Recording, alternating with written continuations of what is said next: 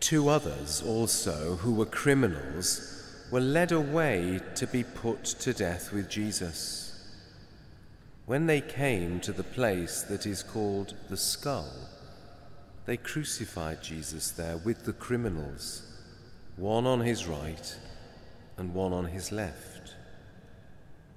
Then Jesus said, "Father, forgive them, for they do not know what they are doing." In this first word from the cross, Jesus addresses God in prayer as Father, just as he does repeatedly in John's Gospel. This is not the corporate Our Father of the Lord's Prayer taught to his disciples and to us. This is the intimate My Father of a unique father-son relationship. In this short prayer, we have an intimate window on the inner life of the Trinity. For it was not only Jesus the man who was murdered on the cross, it was Jesus the God who was crucified. The prayer is an intercession, pleading for God's mercy on them. But who does he mean as them? Who are these people who need God's mercy? The Jewish authorities who demanded his death for blasphemy? The people of Jerusalem who colluded with them? The Romans who carried out the death sentence? Maybe all of these. I suggest many, many more than these. If Jesus is God, which Jesus claimed when he said, "I and the Father are one," then his crucifixion was not the same as a martyr dying for a cause. It has universal and unique significance for the cruel, unjust, violent world we live in, and for all the people in it, past, present, and future. I suggest then that in this prayer, Jesus is interceding for all people, those of his own time and those of our time, for you and for me. Such a universal intercession casts Jesus in the role of God's high priest.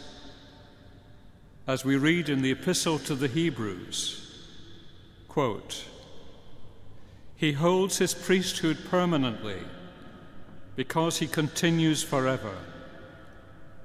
Consequently, he is able for all time to save those who approach God through him, since he always lives to make intercession for them.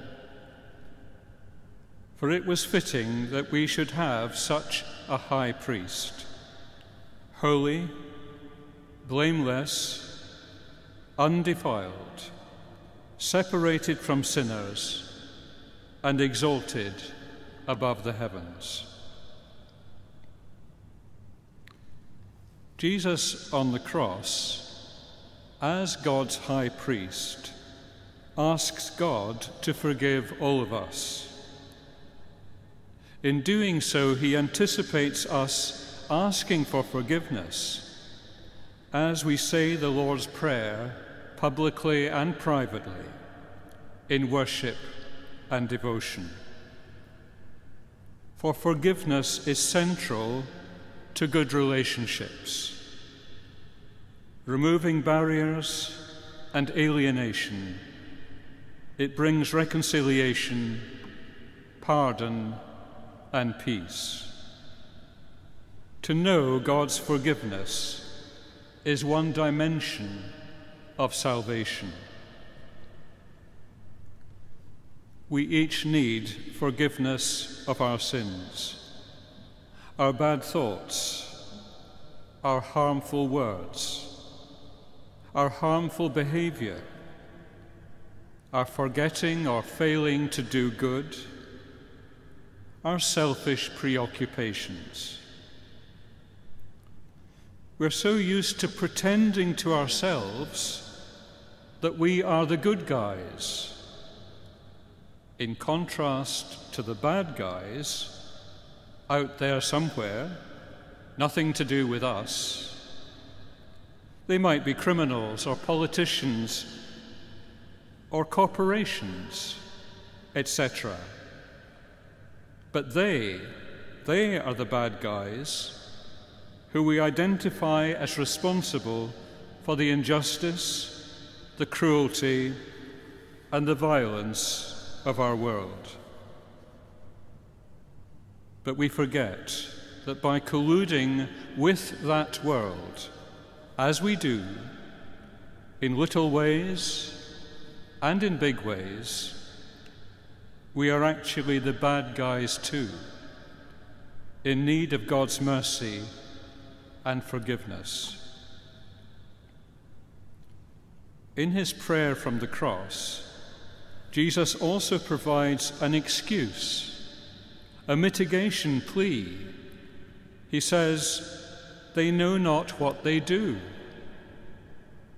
This casts Jesus in the role of an advocate in court before God as judge.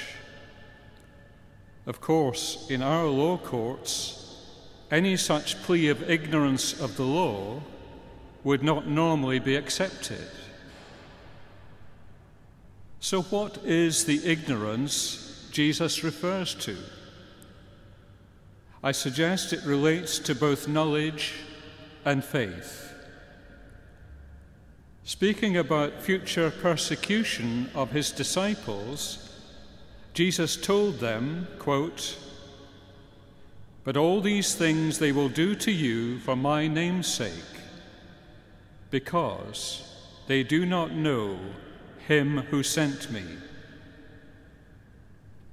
Jesus is saying that if people really knew God as God is in himself, and understood the intimate relationship between God and Jesus, and understood God's project in sending Jesus to this unjust, cruel, violent world, then they would behave very differently than they do, and would no longer collude with the world system in opposition to God.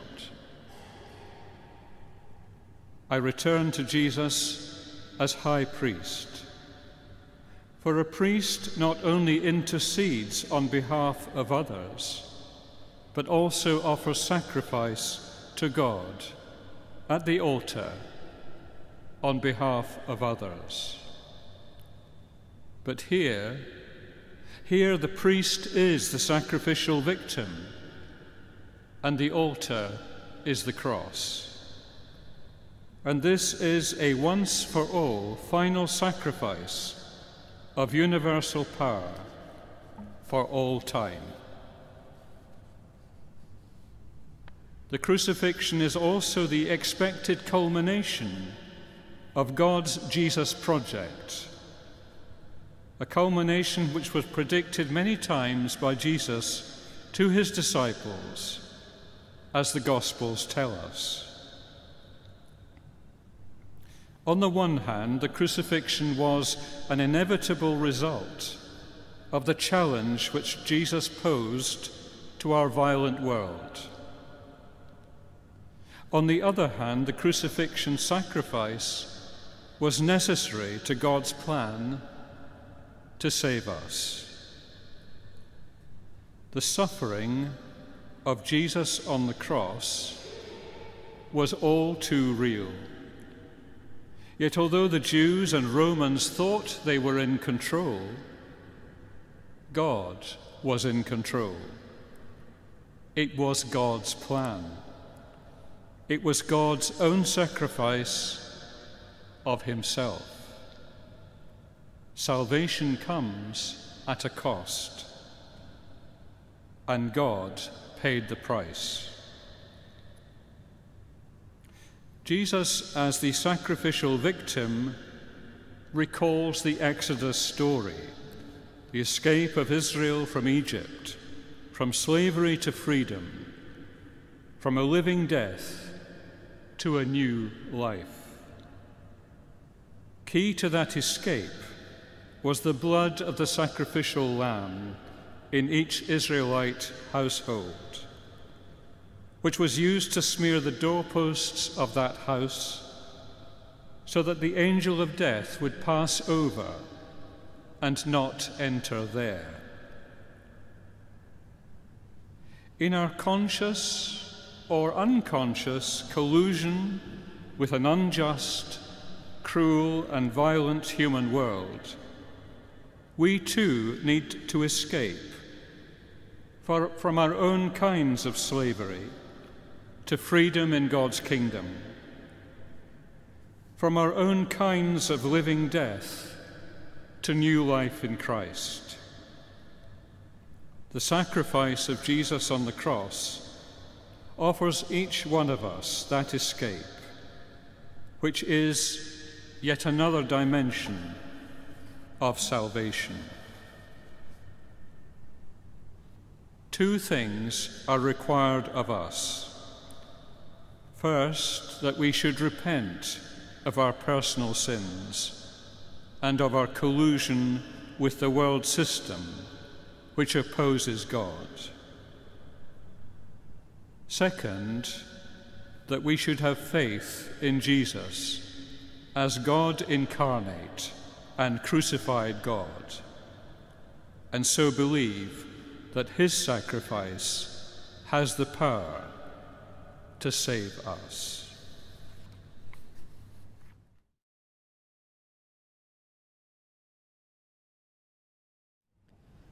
And the people stood by, watching. But the leaders scoffed at Jesus, saying, "He saved others.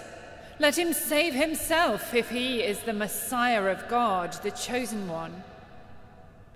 The soldiers also mocked him, coming up and offering him sour wine and saying, "If you are the king of the Jews, save yourself." There was also an inscription over him, "This is the King of the Jews."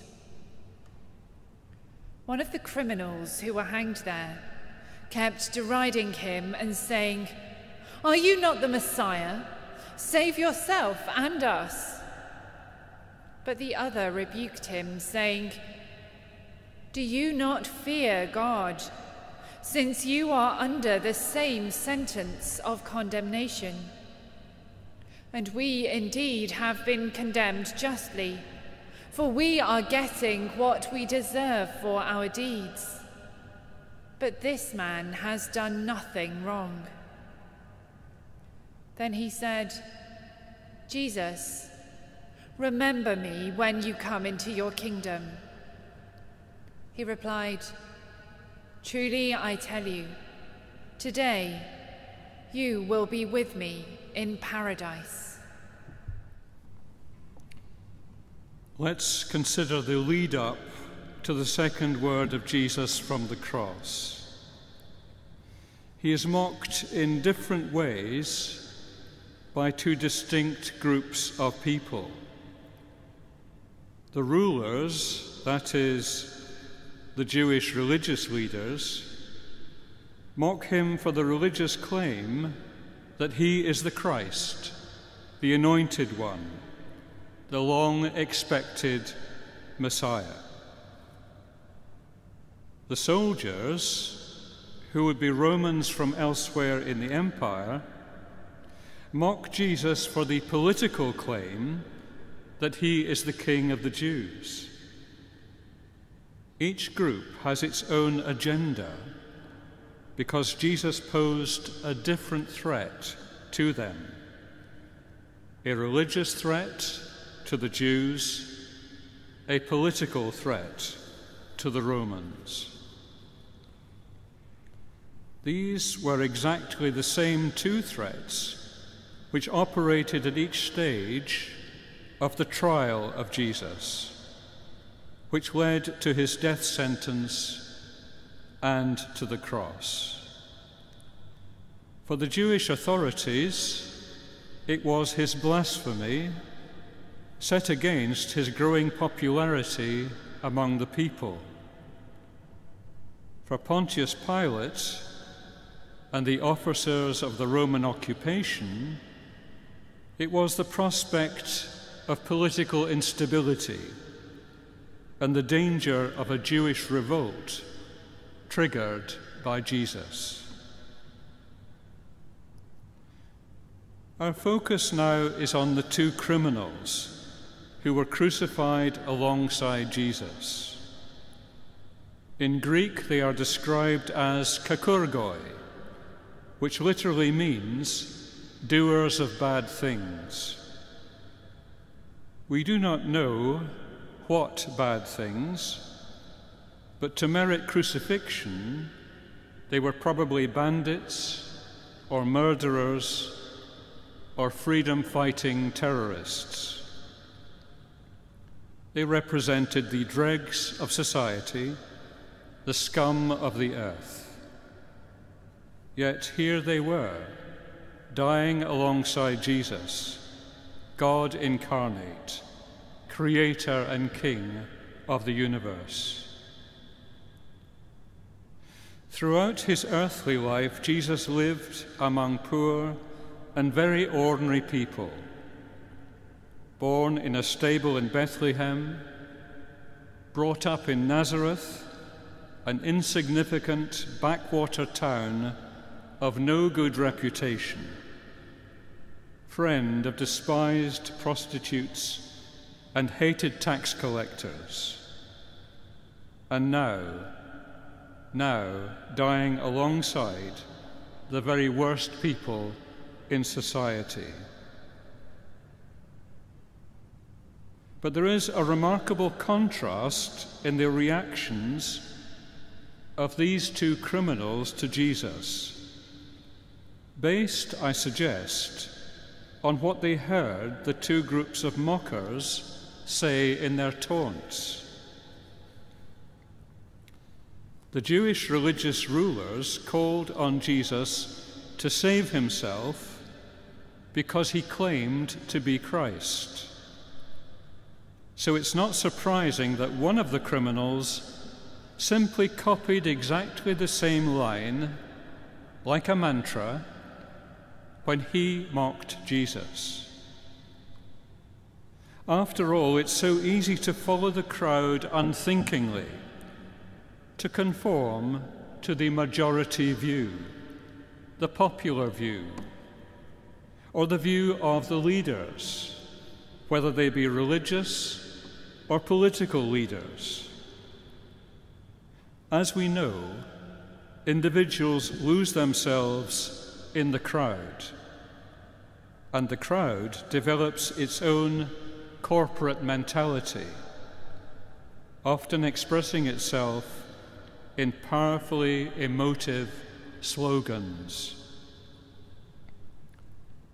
It's easy to understand why one of the criminals chose to mock Jesus in just the way he did. During his trial before Pontius Pilate, which was probably in public, Jesus said this, quote, "My kingdom does not belong to this world. If it did, my followers would be fighting to save me from the clutches of the Jews. My kingdom belongs elsewhere."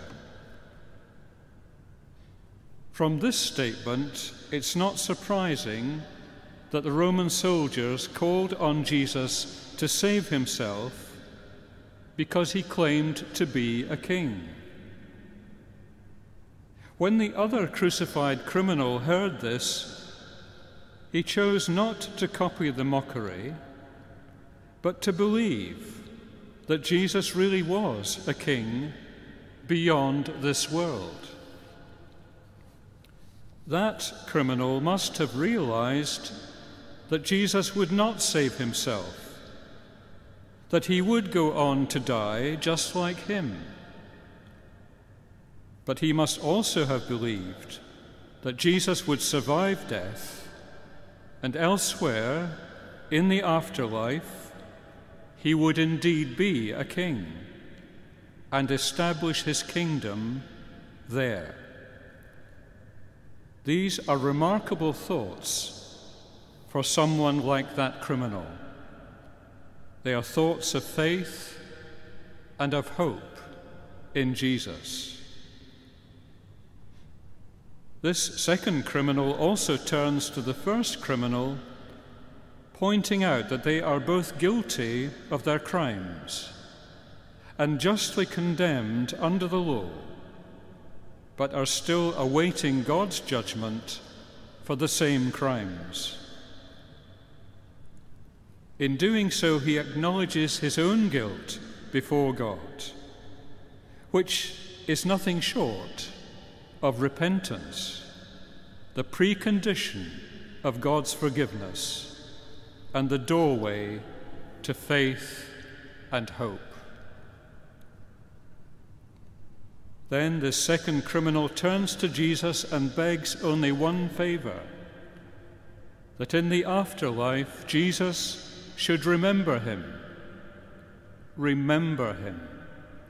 That's all, just to be remembered. Convinced as he was that Jesus would survive, he did not ask to survive death himself, only that he should be remembered. This should not surprise us. Knowing that Jesus was totally innocent, he would believe that God would not judge him, and so he, Jesus, would survive death. As for himself, knowing that he was totally guilty, he believed that he would be judged and condemned to annihilation by God.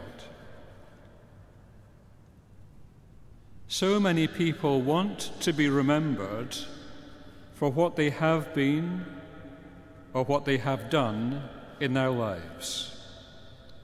They want others to know that their lives had mattered, that they had somehow made a difference. Not just transient froth on the ocean of humanity.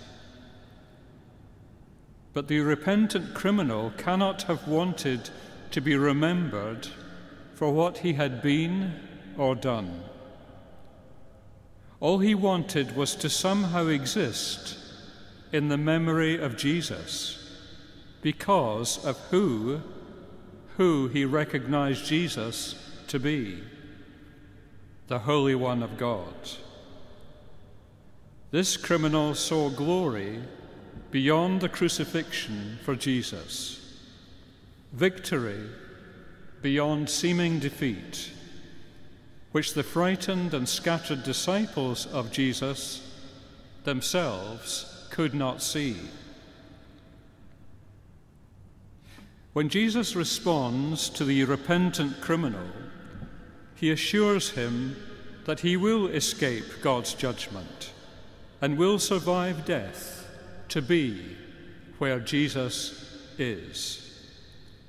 That place Jesus calls paradise, which in Jewish thought was believed to be a walled garden of delight, a kind of new Garden of Eden, where the souls of the patriarchs and all righteous people were believed to go after death.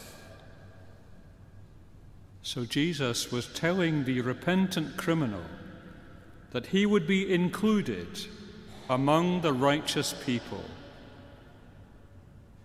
This returns us to his request to be remembered, because in Psalm 112 we read this, quote, "The righteous shall be held in everlasting remembrance."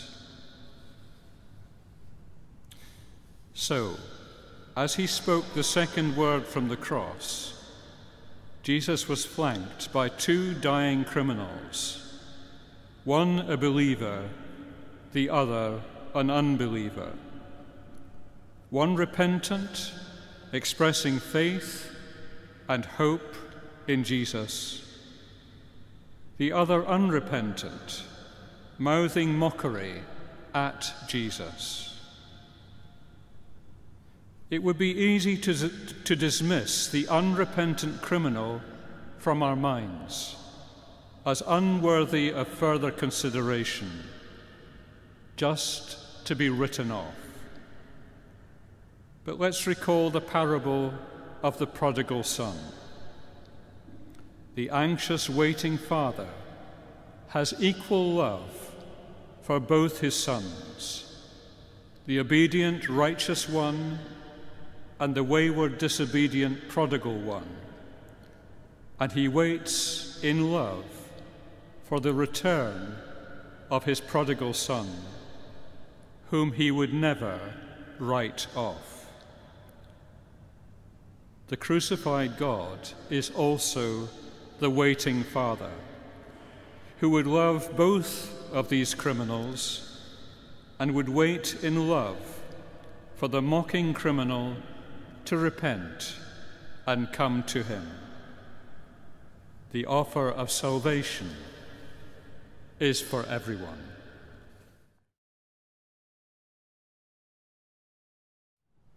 And that is what the soldiers did.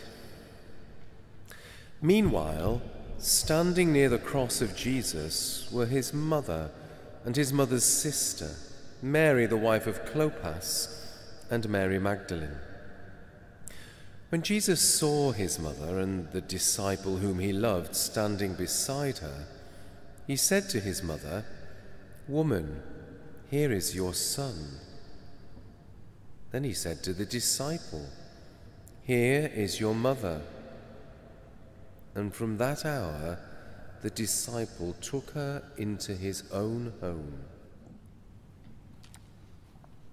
A literal interpretation of this third word of Jesus from the cross is as follows. Jesus cared deeply for his mother and wanted to make arrangements for her domestic future because he was anxious for her. The take-home message would then be, we must take care of our own mothers. An alternative message could be to encourage adoption. But I cannot believe that Good Friday was the very first Mother's Day. Why not? First, on the few recorded occasions when Jesus spoke to Mary, he addresses her as woman, hardly an intimate, loving word. More a sign of formality or even irritation. He uses the same word to address the woman caught in adultery and the Samaritan woman who was living in sin. Second, we read the following in Mark's Gospel, quote, "His mother and his brothers came, and standing outside, they sent to him and called him. And a crowd was sitting about him. And they said to him, 'Your mother and your brothers are outside, asking for you.' And he replied, 'Who are my mother and my brothers?' And looking round on those who sat about him, he said, 'Here are my mother and my brothers. Whoever does the will of God is my brother and sister and mother." This was surely a rejection of Mary, his mother. It also confirms that Jesus did have brothers and probably sisters too. So if Mary needed care after the death of Jesus, surely one or other of her children could provide it. After all, Jesus did not live at his family home during the years of his wandering ministry. Who was caring for Mary then? Certainly, Mary cannot have been dependent on Jesus. My third reason for saying that Good Friday was not the very first Mother's Day relates to John's Gospel itself, where this incident is recorded. John is extremely selective about his choice of material in telling the story of Jesus. Everything he mentions is for a good theological purpose, and even simple things turn out to have a much deeper meaning. It seems that the traditional interpretation of this incident is inconsistent with what we know about the relationship between Jesus and Mary, his mother. So let's think again. Let's start with the disciple whom Jesus loved, who without doubt was John the Apostle. Throughout the ministry of Jesus, his inner circle consisted of only 3 disciples: Peter, James, and John. Of these, only John was present at the foot of the cross. Peter and James had abandoned Jesus in fear and in hiding. But John's love for Jesus clearly overcame any fear of arrest or persecution he might have had. After the resurrection and ascension of Jesus, Peter, James, and John each became the leaders of the newborn Christian community, the beginning of the Church of Christ. As such, they could each represent the whole Church by their presence, their words, their decisions, their prayers. That being so, John the Apostle was at the foot of the cross, not just as himself, but also as the sole representative of the soon-to-be-born Church of Christ. At the cross, John personified the new church. If that is so, when Jesus describes John to Mary as her son, he is telling her that the church, represented by John, is her son, which means that he is describing Mary as the mother of the church. So Mary, the mother of God at the Incarnation, is to become the mother of the church after the resurrection and ascension of Jesus. And the arrangement is made by Jesus at the crucifixion. In this way, we can consider that Mary became the founding member of the church, the first Christian. Indeed, immediately after the ascension of Jesus, we find Mary at a prayer meeting in Jerusalem with the remaining 11 disciples, according to the book of Acts. Stemming from her essential role in our salvation as Mother of God, Mary has given the Church the words of the Magnificat for its daily worship. It is a hymn which encapsulates the gospel values of faith, hope, and love, while at the same time undermining the pillars of our secular world: pride, power, and wealth. It literally turns our world and its priorities upside down. The Magnificat also highlights the virtues of humility and obedience, of which Mary is the supreme example. It ends with a reference to Abraham, the patriarch of faith for Jews, Christians, and Muslims. With obedience like Mary, Abraham obeyed God when he left his father's house to go to a new land. With obedience like Mary, Abraham obeyed God, even to sacrifice his only son, Isaac. If, like St. Paul, we can see Jesus as the new Adam, and so Mary as the new Eve, then I think we can also see Mary as the new Abraham, Mother of God, Mother of the Church, and first Christian.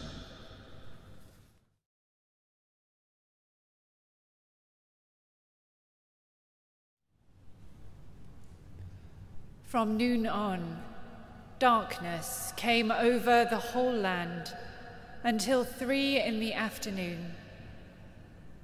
And about 3 o'clock, Jesus cried with a loud voice, "Eloi, Eloi, lama sabachthani." That is, my God, why have you forsaken me?" In my own life, I have had 4 numinous experiences which remain beyond explanation and which have been central in my own spiritual formation. I want to tell you about one of these. I was on an overnight train from Vienna, Austria, to Krakow, Poland. During the night, in the sleeper compartment, I had the most vivid nightmare that I was lying in total darkness in a pit, surrounded by many others, whom I could hear and feel moving and groaning. Above the pit, I could hear harsh voices speaking in German, then cruel laughter as foul-smelling tar was poured on me and on the others. It was the worst nightmare I've ever had, and I woke in panic. I looked at my watch. It was 5:30 a.m., and the train had stopped. I stepped out into the corridor to see where we were. I saw a huge barbed wire fence and a field shrouded in mist beyond it. A woman was also standing in the corridor, staring at the field and crying. I recognized her as an Italian from my compartment and asked her where we were. She drew her hand across her neck in a slitting motion and told me it was a place of murder and death. I began making connections with my nightmare. When the train eventually arrived in Krakow, an announcement was made apologizing for the delay, first in Polish, which I did not understand, and then in German, which I did.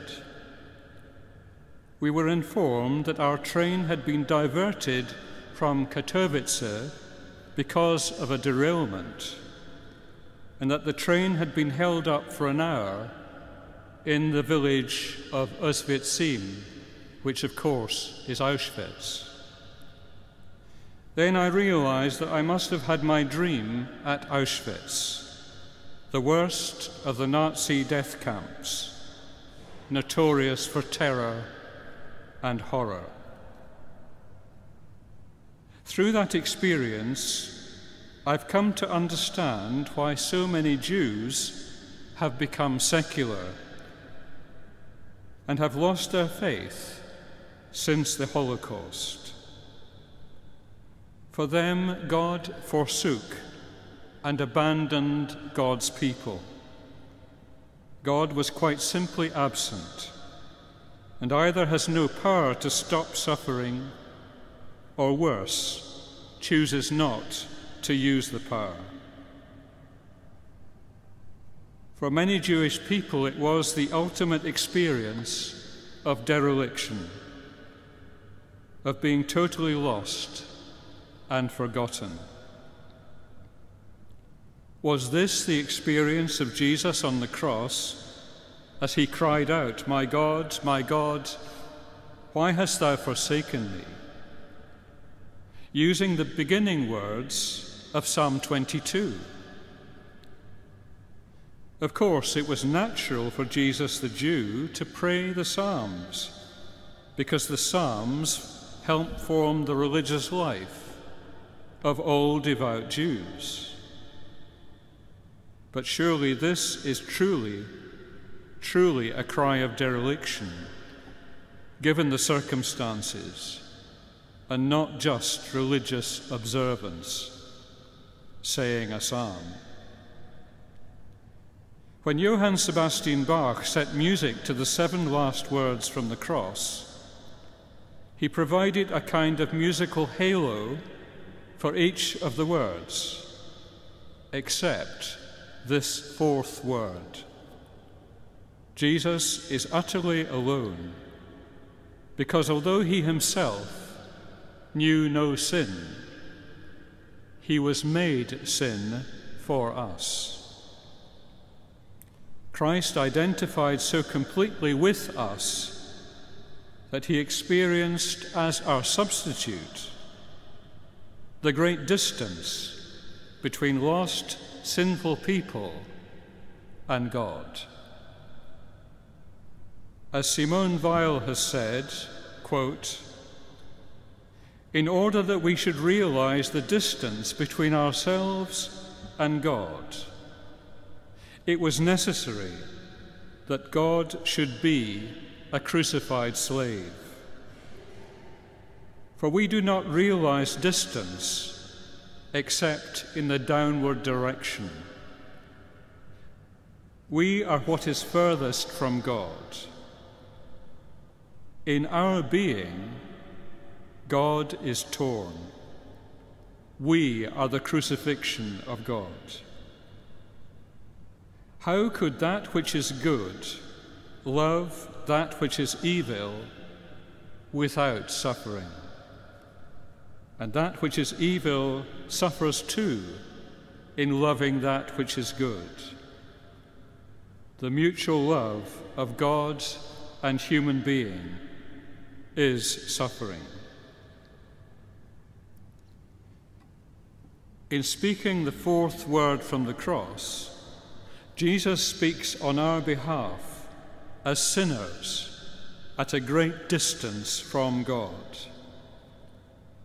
In dying that death on the cross, Jesus showed the self-emptying, kenotic character of God, which is not just the character of the crucified God, but the very character of God the Trinity.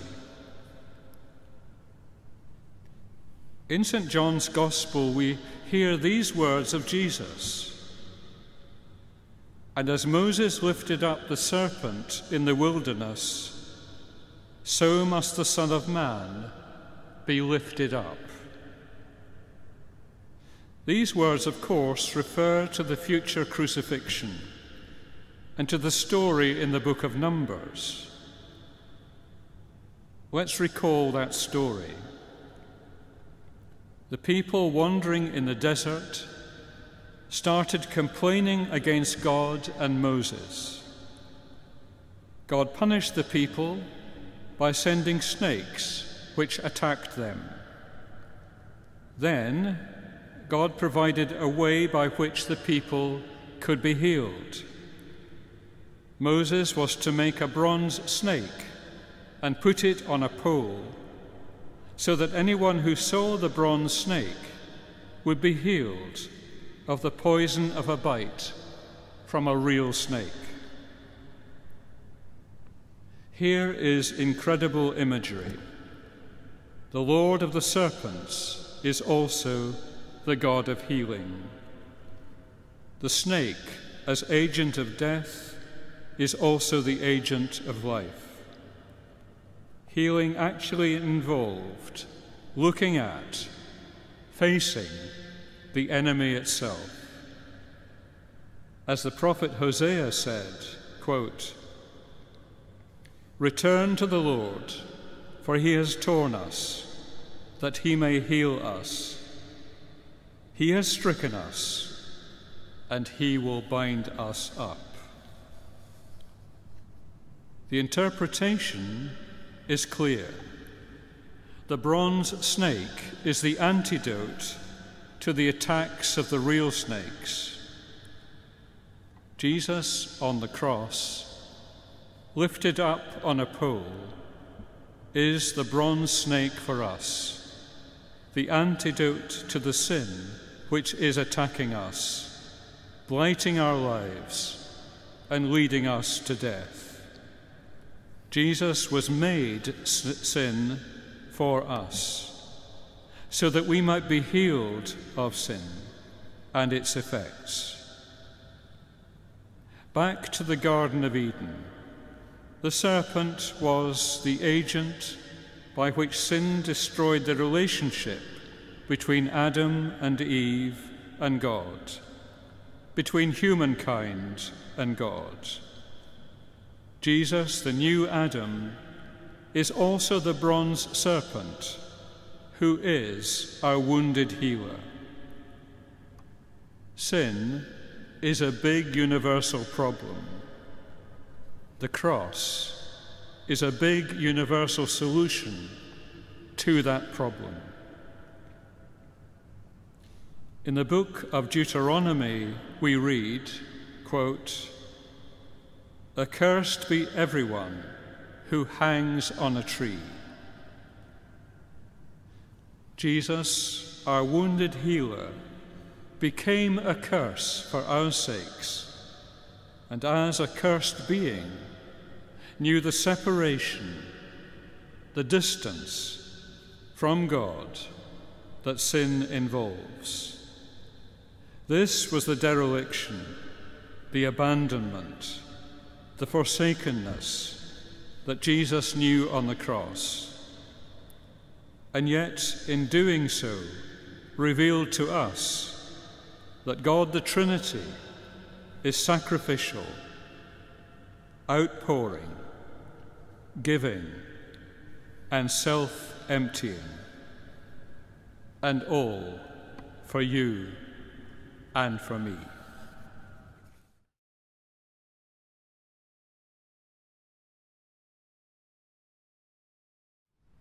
After this, when Jesus knew that all was now finished, he said, in order to fulfill the scripture, "I am thirsty."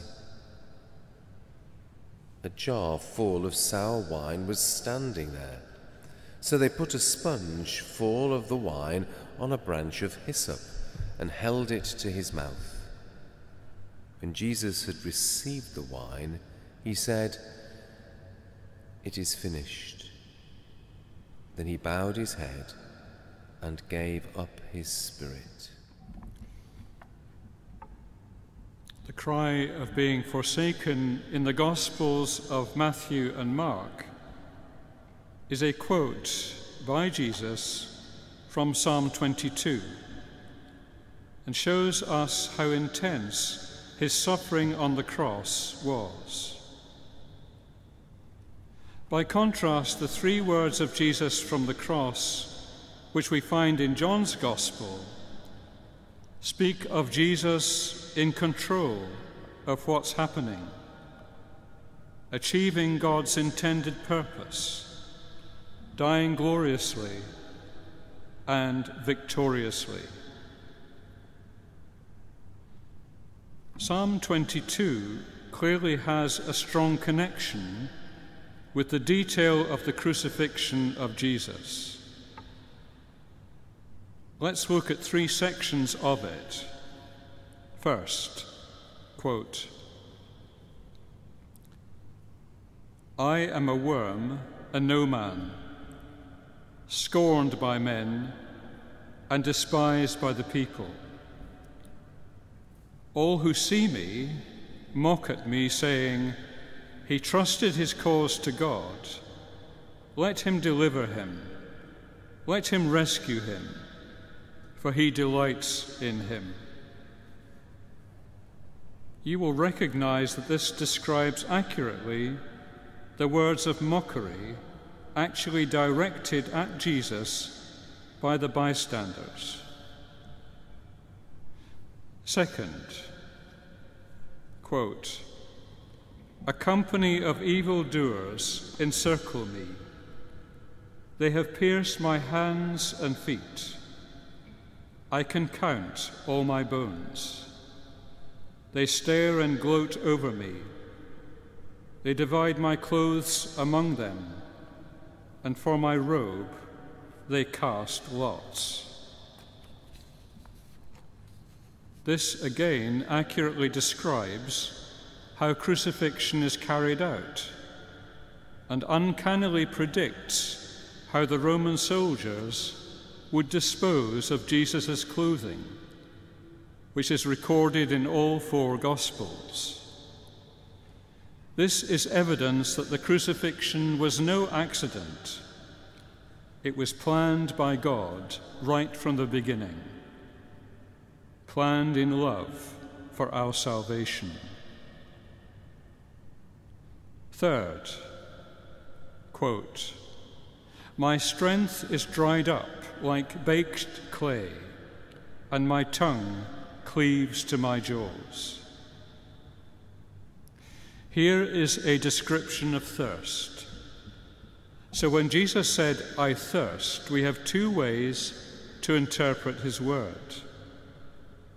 Either he is simply stating the obvious bodily condition of a dying man, or he is once again referring to Psalm 22, which he would know by heart. That is what John the Evangelist wants us to understand. Jesus is in control of his mission, already foretold in Psalm 22. In the same gospel, we hear Jesus say, quote, "I lay down my life for my sheep.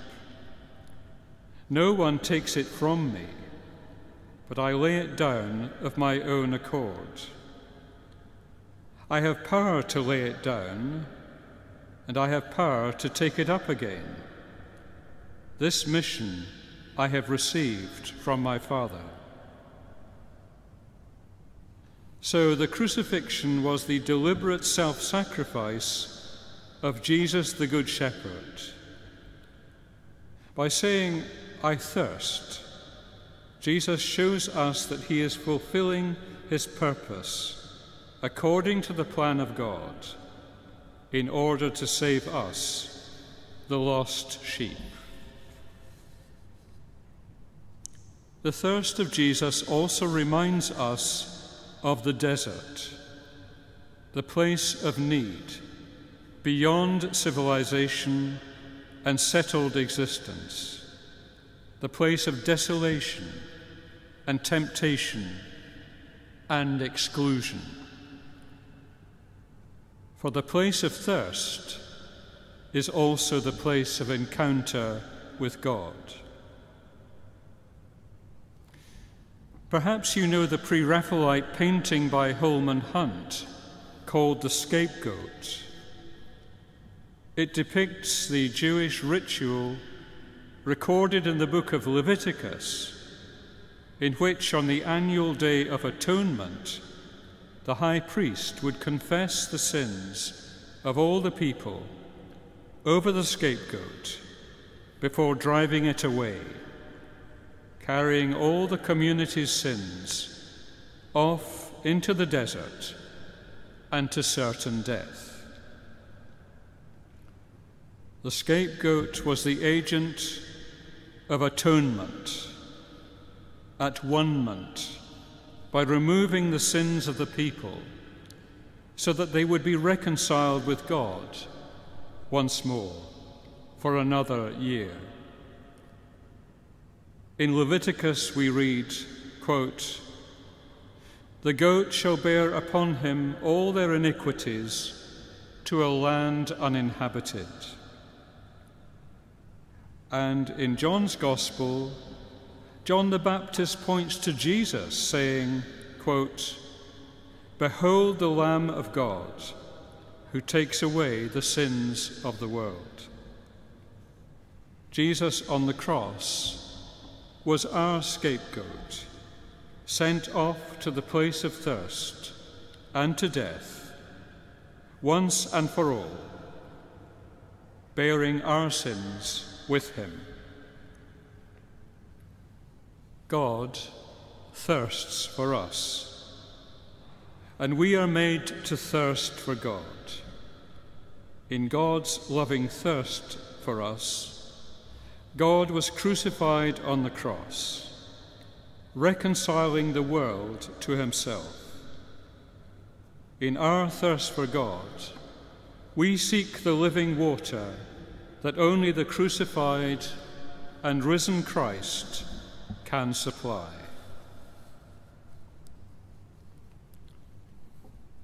The thirst of Jesus on the cross is answered by yet more torture in his dying moments.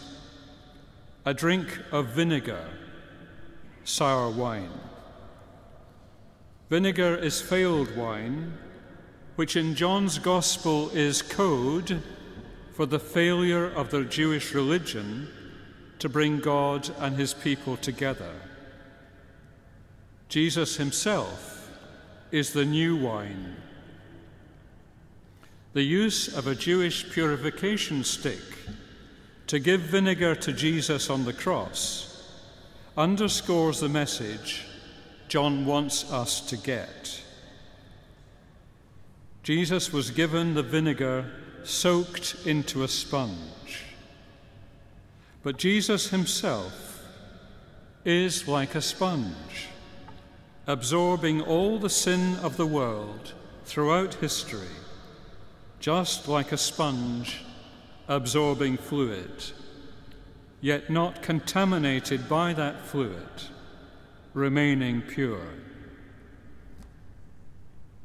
In John's Gospel, the sixth word of Jesus from the cross is a cry. It is finished, which is expressed by a single Greek word, tetelestai. Its translation is fuller than just finished. It means the end or goal or purpose has been reached. So this is an end of mission statement by Jesus. This is a cry of victory. What does this mean? I think it means we should not see the crucifixion as defeat and the resurrection as victory. Instead, we should see the crucifixion as the gate of glory. I think it also means that all Christ's living was a dying, providing us with a pattern of life too. If the cross stands at the center of history, and if it is central to our understanding of both the nature of God and the human dilemma, and to discovering more about the mystery of our existence, then we have to recognize the meaning of the cross for us as the way in which all of us are meant to live and die in daily life. The glorious victory of the cross was achieved against almost impossible odds. The assembled forces of evil and sin and the powers of darkness of this unjust, cruel, and violent world.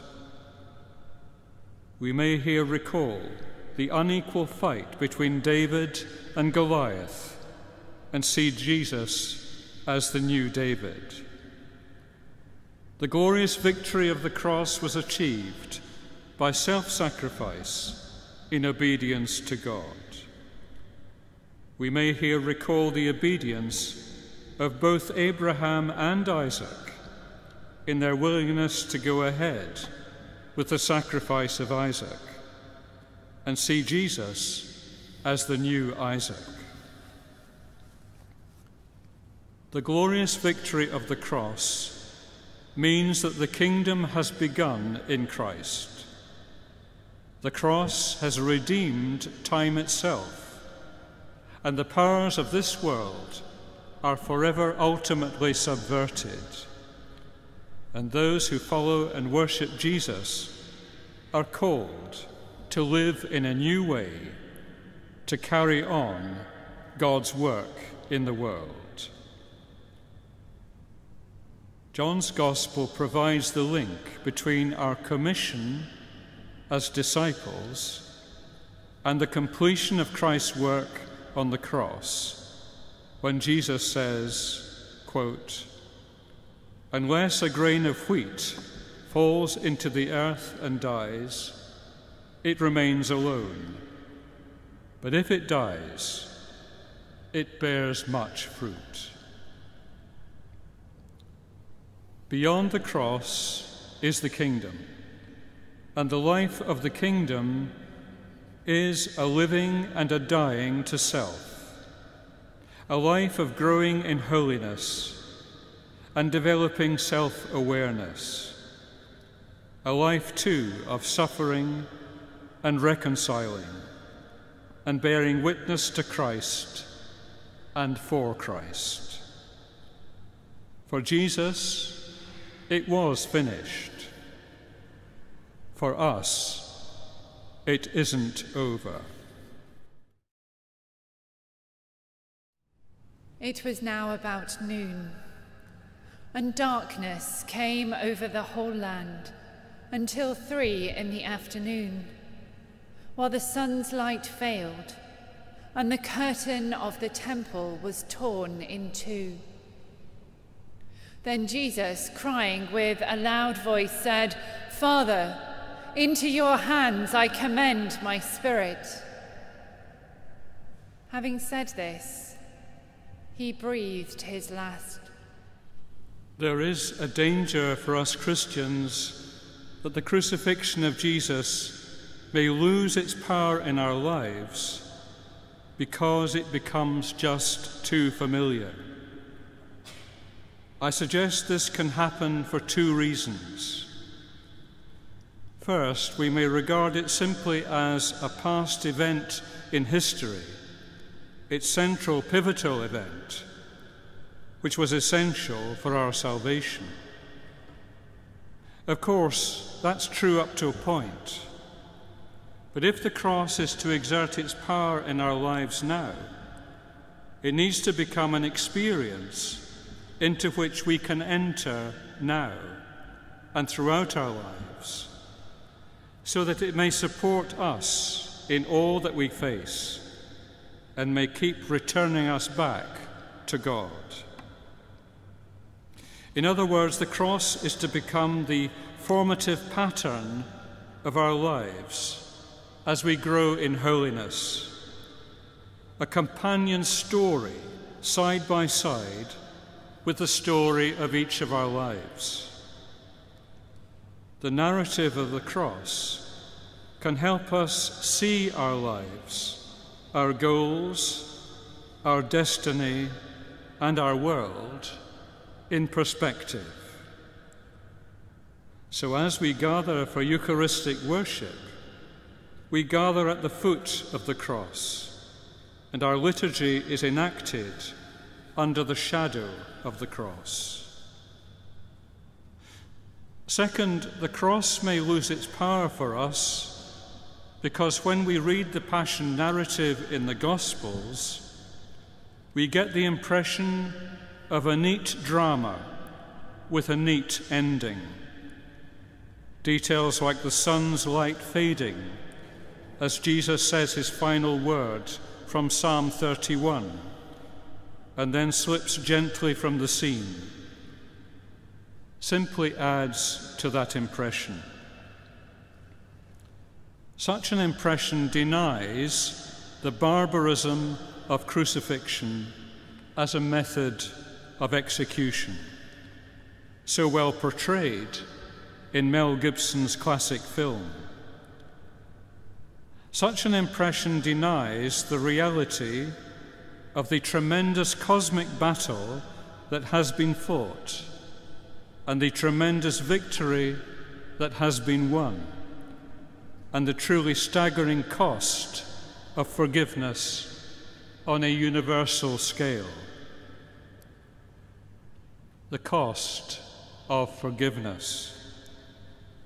I well remember a London vicar who gave up her ministry because she found it impossible to forgive the terrorist bombers who murdered her daughter. She lived daily with the question, my God, why have you forsaken me?"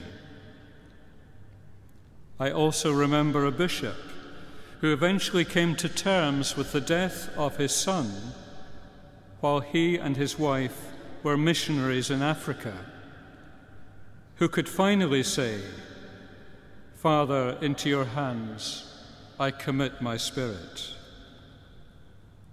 I also remember a theologian who was a bereaved father. He made an important connection for all who suffer when he said this, quote, "The Christian life is lived in between, my God, why have you forsaken me?" and "Father, into your hands I commit my spirit." So we turn now to the seventh word of Jesus from the cross. "Father, into your hands I commit my spirit."